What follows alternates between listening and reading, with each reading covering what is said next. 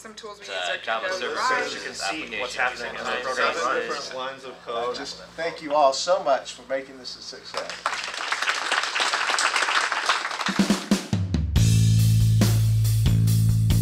I find that I often don't understand the flow graph until the project is done.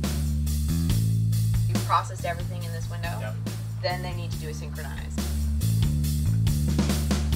For this hackathon, I'm exploring mapping libraries. So we're just trying to learn Rust and see if it might be useful for one of our projects. We're using a tool called Understand to look at our project source code and see if we can gain any insights. You kind of want to move methodically.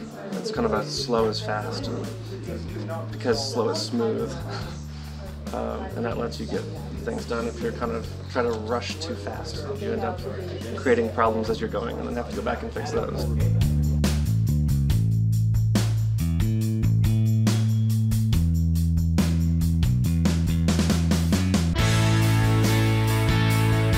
Oh, I love hanging out with people. I'm definitely an extrovert, and so coding with other people is the best.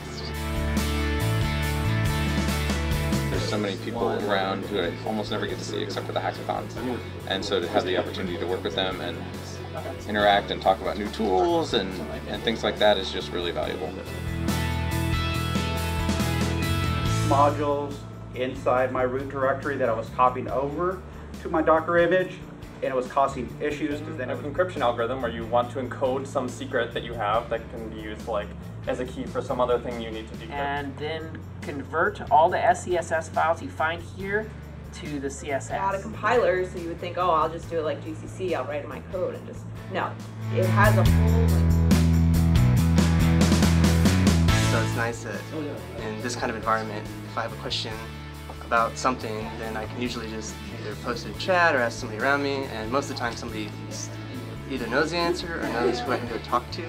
It's really nice because if I have a question, I have people right next to me that I can ask, so it's very convenient.